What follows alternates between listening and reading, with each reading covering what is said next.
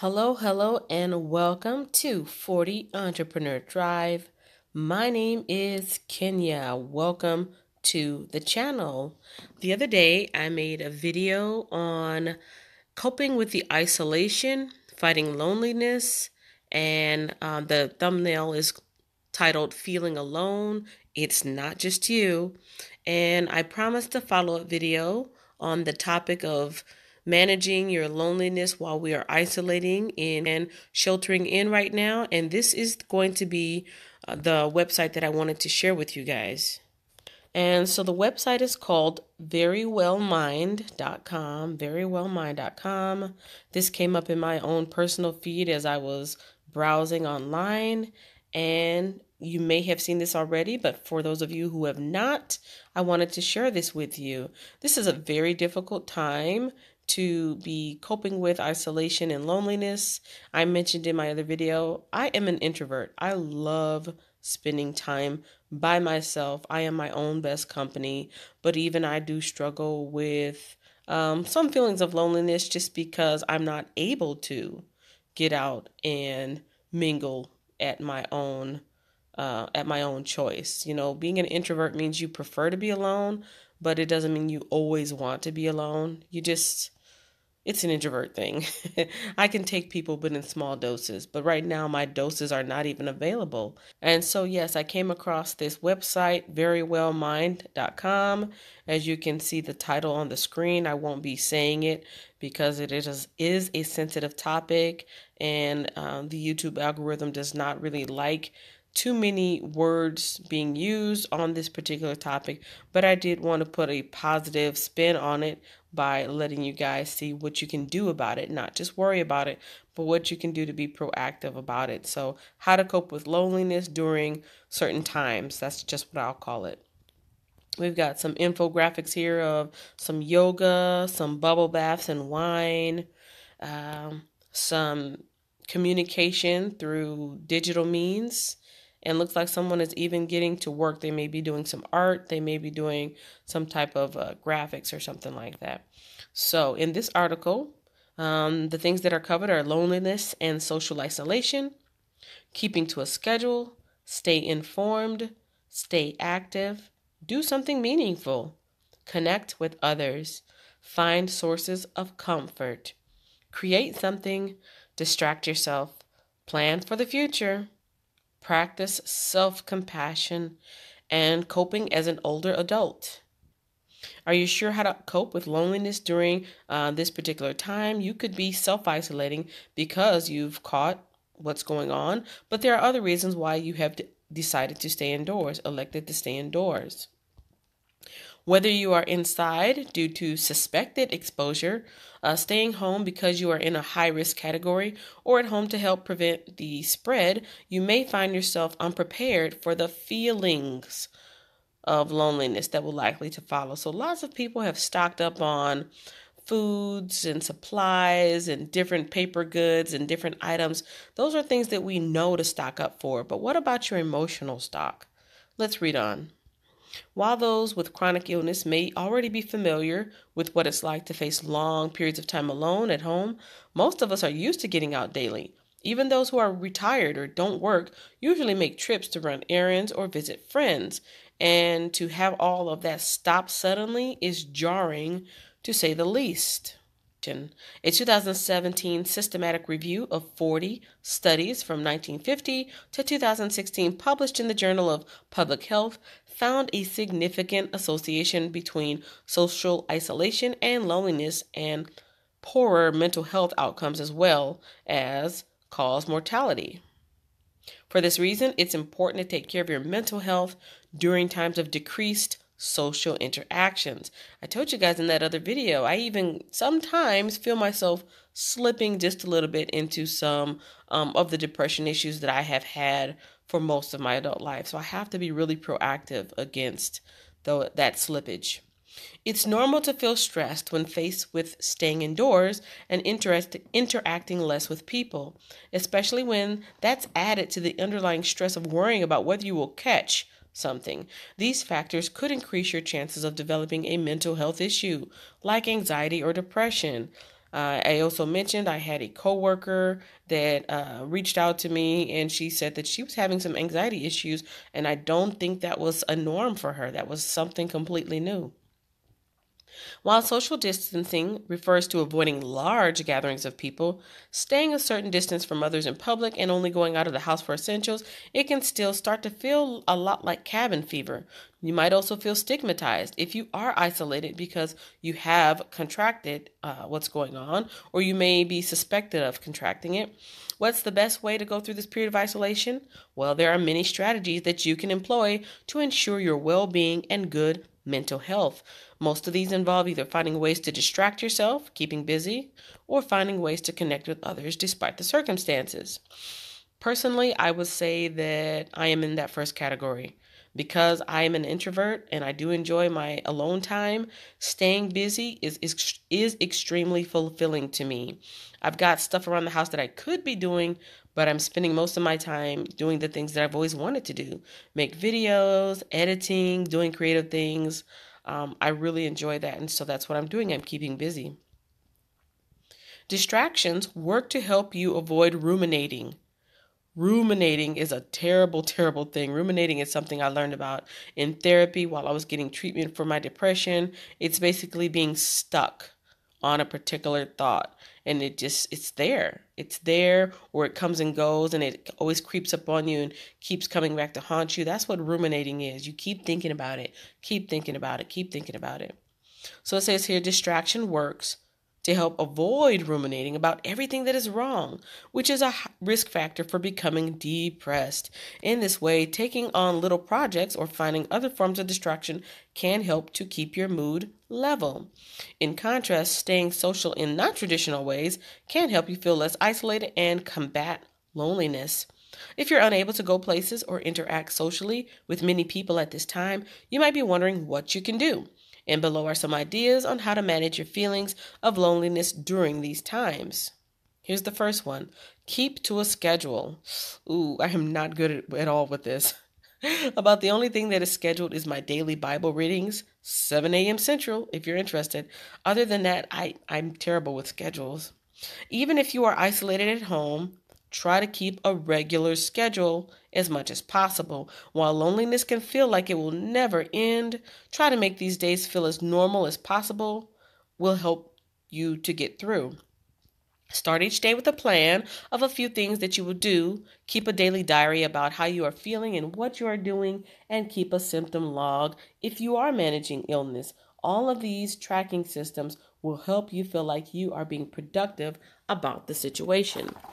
And speaking of schedules, I actually have on my laptop, I have a video paused that I need to get back to. I've been hanging out on a particular channel lately. The channel is called Terry Wade Thompson.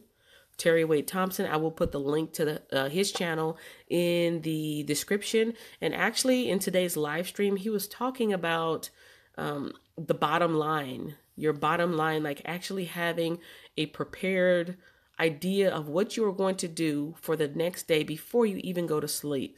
Before you're going to sleep, you have a list, like basically a to-do list, but he calls it the bottom line up front, and it allows you to be prepared and productive the following day. Before you even wake up, you know what to expect, and so you won't just be sitting around restless and wondering what to do. So that reading this part of the article just reminded me of Mr. Thompson's advice. So look for that link to his channel in the description. The next part here is to stay informed. In a 2020 study published in the International Journal of Environmental Research and Public Health, an online survey of 1,210 respondents from 194 cities in China showed that people who had up-to-date health information and advice on precautionary measures had better psychological functioning and resilience.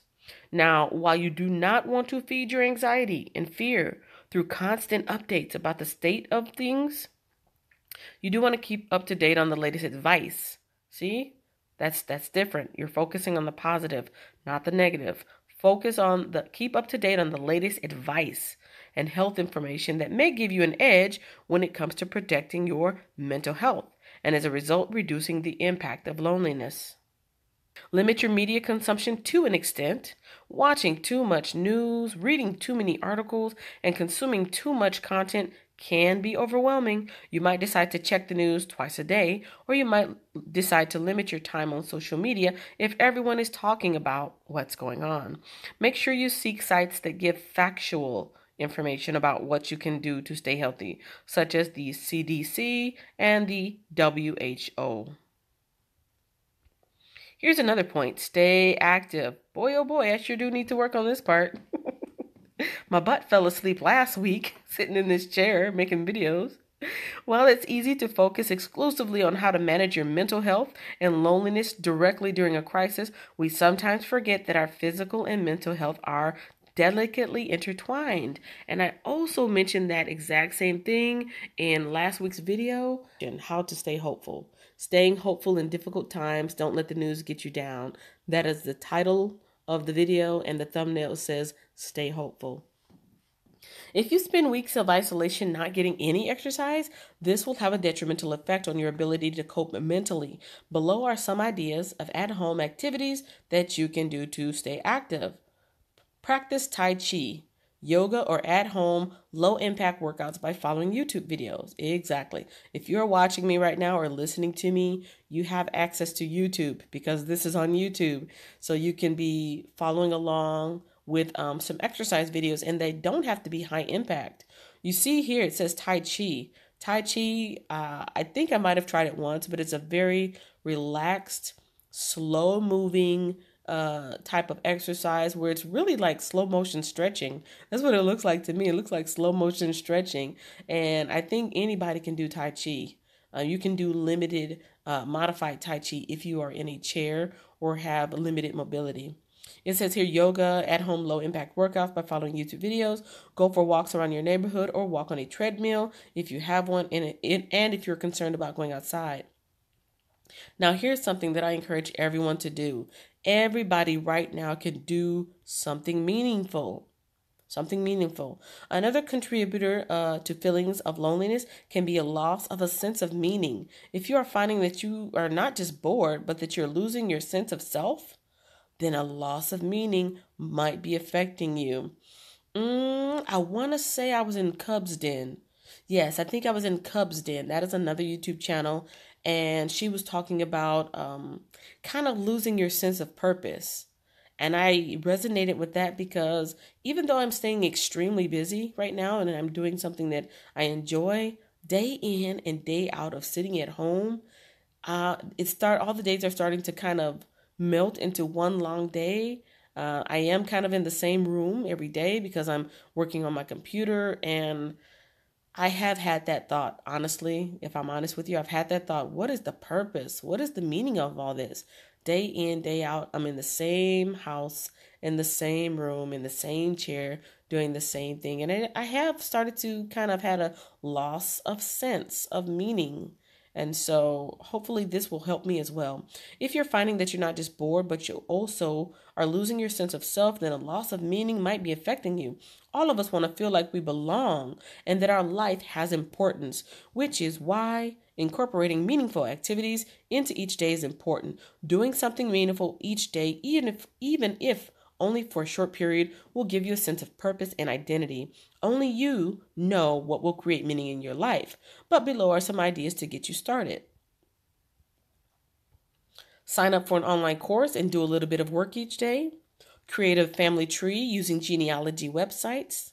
Sign up to be an online volunteer through the United Nations. And there's a link there. Here's another point to do. Connect with others. Perhaps the best thing you can do to combat loneliness during this period of isolation is to connect with others in non-traditional ways. While you may not be able to visit with family and friends in person, that does not mean that you cannot connect. I can attest to this. My sister and I, there's like a 16-year difference between us. Totally different generations, totally different people, even though we are siblings.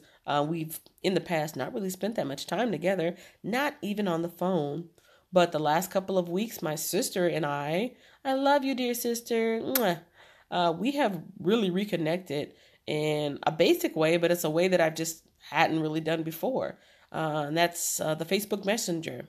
Facebook Messenger is been around for a while, but I just don't use it that often because I'm just not a social person like that. But I'm glad that she has been reaching out to me because we've caught up more in the past week or two than we have in years. Family and friends is the next part here. Can you think of any out of the box ways to stay in contact with friends and family? If you are comfortable using technology, there are numerous ways you can stay in touch. If you prefer more traditional ways of communicating, there are still options for you. Below are some ideas to stay in touch with your loved ones. Send a handwritten letter or postcard. Call someone on the telephone, particularly on days you are feeling lonely. Place calls using video chat services like FaceTime or Zoom. Post on social media or respond to others' posts on social media. Stay in touch by texting or instant messenger. And then we have the online method. In addition to staying in touch with family and friends, you can also combat loneliness by participating in online exchanges with other people around the world. These don't need to necessarily be your online friends, but rather those with whom you share something in common and you communicate online. Below are some examples of online connections that you can make: joining and participating in Facebook groups about topics that you are interested in, signing up for online forums about your hobbies or interests, joining and playing in multiplayer games such as Word Feud, signing up for online sports games like fantasy football, and joining quarantine chat. What? A service specifically set up to help people connect during this time. I didn't know that. So I will make sure that I put the link to this website in the description so you can go back here, and you can check out some of these links. Find sources of comfort. Finding ways to give yourself comfort even when you're feeling lonely can help you to improve your mental health. Below are some ideas of comfort measures that you can take even if you are alone. Give yourself a foot massage or use a foot spa. Take a bath. Focus on your pet. Cook healthy comfort food. Watch your favorite TV show or read favorite books. Have a cup of herbal tea. Chamomile will help you relax. Light scented candles. Lavender will help to reduce stress. And practice sleep hygiene. Make sure you are getting enough rest. Create something. There's a reason why artists enjoy becoming swept away by their work. Expressing yourself through creative means can be therapeutic, whether it involves painting, writing, dancing, etc. If you find it hard to express what you're feeling, channeling your feelings into creating something can be cathartic. If you don't know, cathartic is like that light bulb that goes off in your head when you just get that mental breakthrough, that aha moment. That's what cathartic means. In addition, when you create something, you enter the creative magic zone, which can be a form of meditation in itself. I totally agree. Yep, I've been there. Below are a few lists of projects that you could try. Writing projects. Practice writing in a journal every day. Take up hand lettering or calligraphy. Start a daily blog journaling your experiences for others to read. Write poetry or haiku. Write short stories or start that novel you've always wanted to write. Oh, trust me, you guys, I will be starting my book. I told you guys I'm going to write a book this year. It's going to happen. They've got art projects that you can work on too. Complete a paint by number project, start a needlework, knitting, or crochet project, compile a photo album that you can share later with others, work on an adult coloring book, take up a new hobby like jewelry making, take up origami. There is another lady that I've been watching on YouTube. Her name is Miss Tina, but her channel name is actually Crafts by the Rose, and she crochets, she knits. And so I will put her her link in the description as well, in case you maybe don't know how to crochet or knit, or maybe it's something you haven't done in a while and you want to pick up some tips so you can get back into it. Home projects. Choose a space in your home and start an organizing project. Choose a room in your home and redecorate by moving things around or moving things from other rooms. If you're having trouble coming up with projects, focus on the ones that you can do with what you already have on hand. Most of us will have a notebook, paper, printer, and access to the internet. And using those few basic tools, you're sure to find something online to get you started. You could even focus on culinary arts and focus on cooking or baking projects. Yes, dear sister of mine, if you're listening, I have my butter sitting out. It has been not thawing out, but softening. And I think I am going to make those cookies that you kept teasing me with during the Facebook Messenger. They look so good. Distract yourself. Another way to boost your mental health is to find healthy distractions. This might come in the form of reading, watching shows, listening to music, or finding other activities that interest you. Below are some ideas to help. Read. I know some of you don't like to read, but read. Go back and reread some of your favorite childhood books. Join an online book club like the ones at Goodreads. Give yourself a reading challenge by choosing a list of books you've always wanted to read or a list based on a theme. For example, books all set in places you've wanted to visit. Read books of poetry if you find it too hard to concentrate on longer books. Read magazines on topics that interest you. You guys know last week or the week before, I was reading my tax magazine. Yes, I read my tax magazine online for anybody who was interested in learning about taxes, and I learned some new things that I didn't know about. You can also listen to audiobooks through services like Audible or Scribd if you struggle to read or if you have vision problems. And this is probably some of people's favorites. Watch TV and movies. Watch TED Talks on YouTube about topics that interest you. Funny story. Okay, so you guys know, like nowadays, there's tape on the floor of different shopping departments and stores, and it helps us to practice social distancing. Well, my favorite store, Target, the one with the red bullseye, they have red dots on the floor where you're supposed to stand 6 feet away from people. And as I was looking down at my red dot, I looked around at the other people and I said, "Does anybody feel like giving a TED Talk right now?" Nobody knew what I was talking about, but one lady smiled at me and she said, "Yeah, I watched them too." True story. You can watch a series of movies on a theme, like comedy movies will actually help to ease your stress. Watch a television series on Netflix. Watch documentaries on topics you've wanted to catch up on. Listen to a podcast on topics you like. You can create or listen to music. Go back and listen to your favorite songs from when you were a teenager. Ooh, yeah, 90s playlist sounds awesome right about now. Create a playlist of happy songs and listen to those. Play an instrument such as the piano or guitar. And here are some other fun ideas. Take a virtual tour. Many museums offer digital access to their collections, including the Louvre and the Guggenheim. You know what that reminds me of? I actually went downtown Fort Worth and I went to the stockyards and I got some footage to show you guys. So keep reminding me to edit that, you guys. I've actually have some fun stuff for you guys to look at. I have footage to put together for a virtual tour. So keep an eye out for that. You can play games that engage your mind, such as I can never say this word. Sudoku, crossword puzzles, solitaire, or online chess. Plan for the future. Hey guys, this is going to be over. One day, this is going to be over. Are you ready for when it is over? Are you prepared to get back to business when it's time to go back? You should be planning for the future. While it might seem like this loneliness will last forever, there will come a time that you'll be back to your usual routine. One way to feel less alone now is to make plans for the future or do things that help you focus on the future. Below are some ideas. Make a future list of all the things you want to do.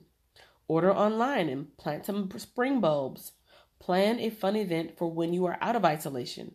Make a bucket list of things to do in your lifetime. Make a goals list for some area of your life. And practice self-compassion. Most importantly, practice self-compassion during this difficult time. If you find yourself saying things like, "I shouldn't be feeling this way," or pushing away difficult emotions, this will only make your loneliness persist. Instead of resisting your feelings, find ways to be accepting of them as coming and going. This helps to take away their power and ease your unhappiness. Remember that your feelings will change. If you're still struggling, try practicing guided meditation following a YouTube video. I've also got one of those. If I can remember to put that in the link, link in the description, I'll put that in there too. It's actually progressive muscle relaxation. So if you're having trouble falling asleep, this is a progressive muscle relaxation video that I made based off of another time in therapy where we were learning some relaxation exercises. Next is show compassion to others. It might seem counterintuitive, but if you are struggling yourself, sometimes offering help to others who are feeling lonely can help make you feel less lonely yourself.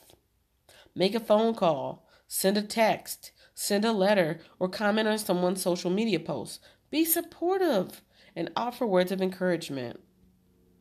And now, coping as an older adult. Older adults, meaning people aged 65 and over, may be particularly susceptible to loneliness during this time.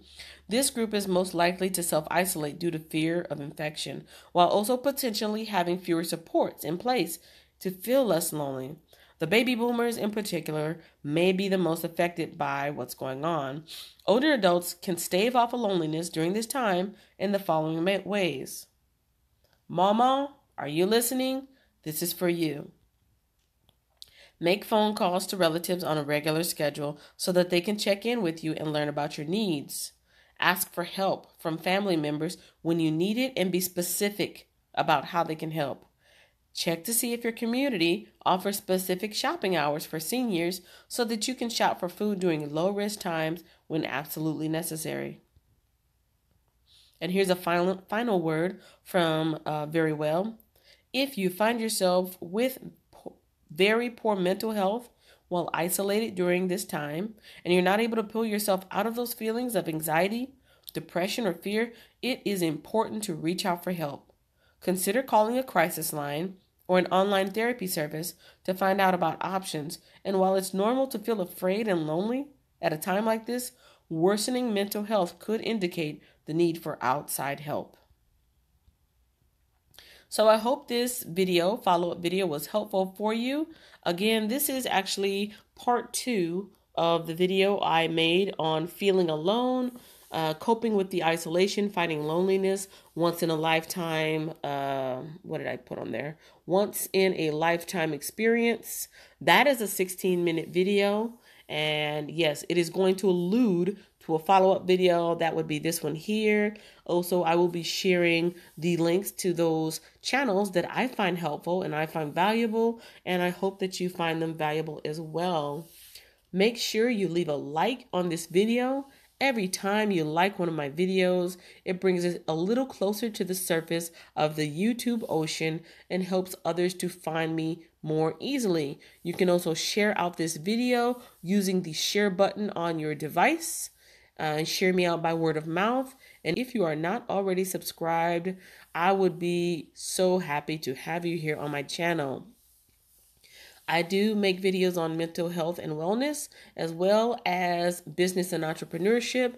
And if it's your kind of thing, I read the Bible every morning, 7 a.m. Central Standard Time. I really do hope that this website helps you out. If so, share it out. I will see you guys in the next video. Stay safe, stay healthy.